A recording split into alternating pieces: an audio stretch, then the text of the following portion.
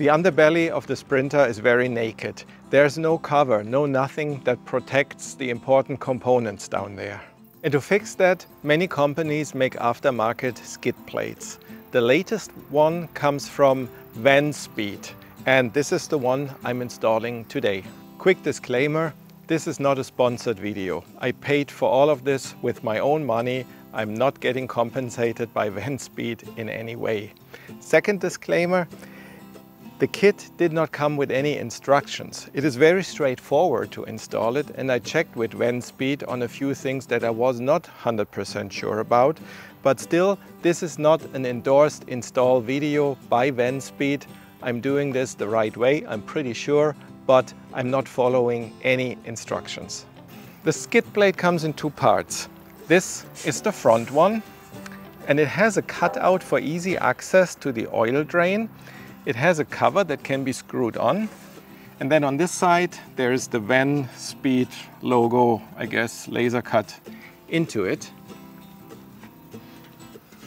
Well, and this is the second part. It attaches to the front one via a few bolts here, and then covers basically the front axle and a little behind the front axle.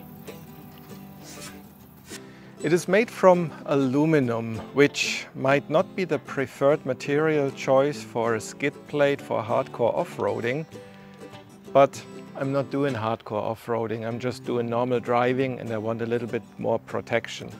The back section weighs in at 3.245 kilograms, and the front section weighs in at 4.285 kilograms. That's a total of 7.53 kilograms, or about 16.6 pounds. It will get a little heavier because of the hardware, and then again it will get a little lighter because I will also remove two parts from the van. I will show you that in a second. Included hardware consists of 12 bolts, they're all the same size, 12 washers with like a rubber backing, and then 8 of these clips. I would like my hardware to be black, so I'm using a rattle can and quickly paint them.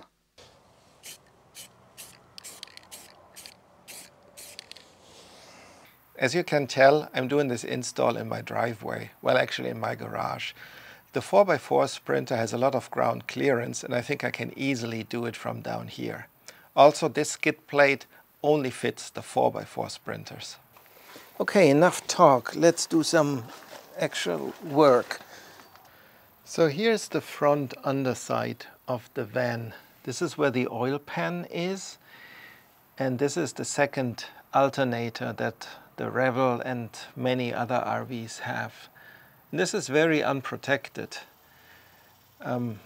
Here's the front axle, some hoses. I guess that's part of the gearbox up there, and then the front differential and transfer case maybe. And all of this is very open, so it gets a lot of road spray, road grime, and that is what I want to add a little more protection for. So this bar here, this cross brace, needs to be removed. There's 2 screws, and they are 13 millimeters.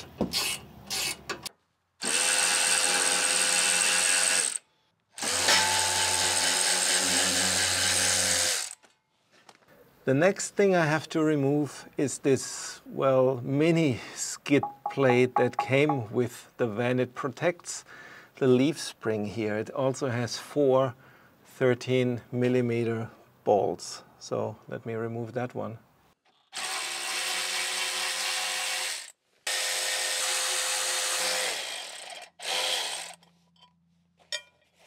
Combined weight of the two parts I just removed is 2.085 kilograms. So I'm adding, what did we say, 7.58, and I have removed about 2 kilograms, so I'm only adding about 5.5 kilograms. Not bad. The skid plate attaches to existing holes of the frame, but they are not threaded, so that's where these clips come into play. They slide over kind of these holes, and this is impossible to film, but they pretty much add a thread to those non-threaded holes. There's 2 here, one here, and then 3 in the back, and I for sure cannot film the ones in the back. I can hardly film the ones here in the front. And then the remaining 3 clips clip into the back side or the back part of the skid plate, so the front part can be attached.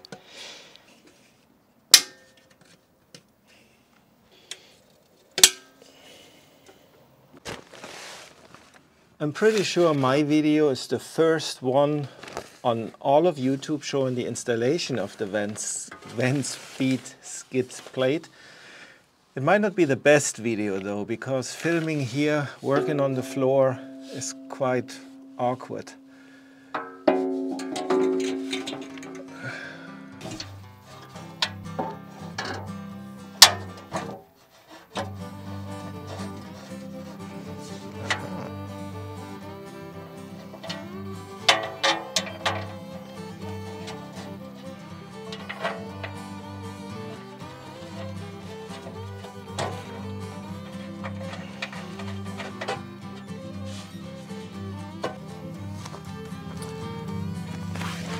These are the 4 bolts of the existing or the original mini skid plate, and now I have 3 of the new bolts that go in the back here.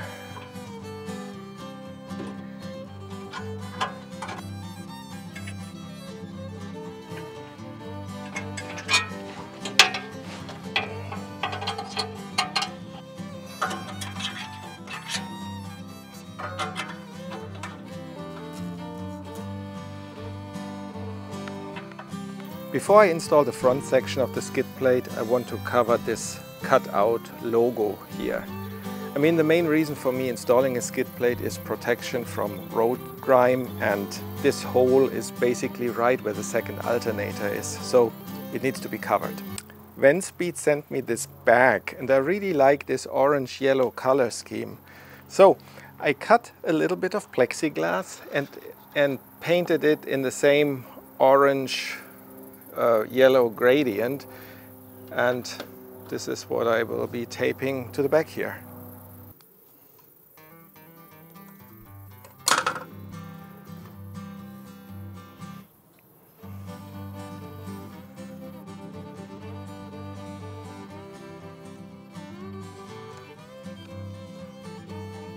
So in the front, the skid plate attaches to the same mounting holes this crossbar attached to, and then in the back it screws into the back part of the skid plate.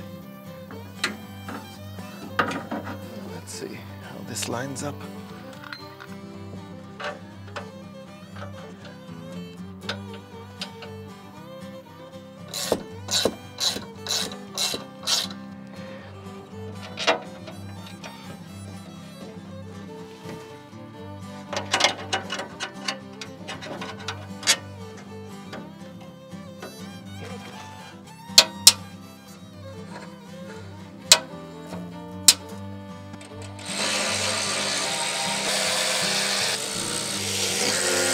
And finally, the cover for the oil drain.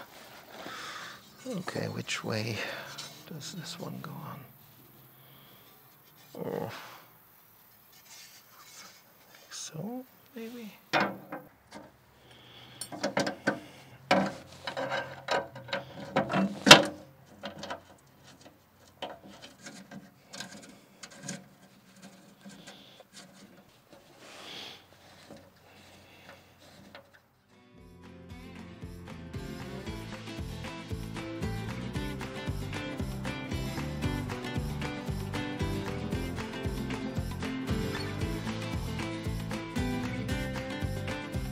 So I really like this Vanspeed skid plate.